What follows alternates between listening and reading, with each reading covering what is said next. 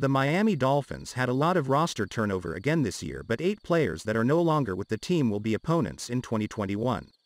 When the 2021 season begins, the Dolphins will see 8 players from the 2020 roster during the year.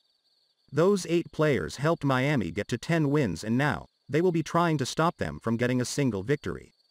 The players are spread over 4 teams, and it will be interesting to see who starts and who doesn't. Of those 4 teams, 2 are division rivals.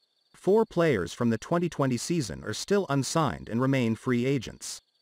Those players are Isaiah Wilson, DeAndre Washington, Isaiah Ford, and Jake Rudick. I believe that Rudick will be added before training camp so the Dolphins have an extra arm for practices. While they could still be added to a roster before the season begins, these are the former players from 2020 that Miami could face in 2021. The New England Patriots will carry 3 former Miami Dolphins from last year, but 2 of them really don't count.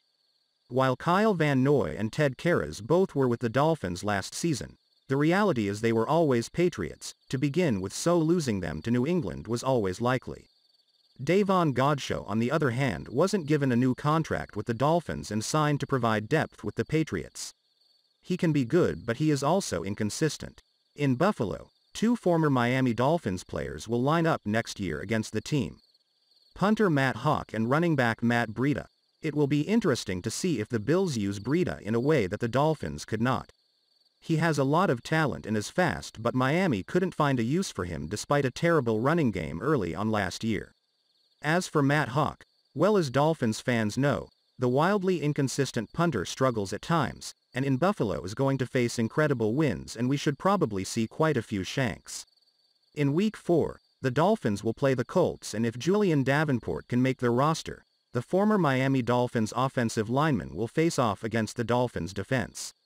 Finally, in Week 9, the Dolphins will play the Texans, and this is where former Texans LB Bernardrick McKinney will square off against his former team, but so will Camu Grugier-Hill, who played for the Dolphins last season. In addition, the Dolphins will face Shaq Lawson, who they traded to Houston for McKinney.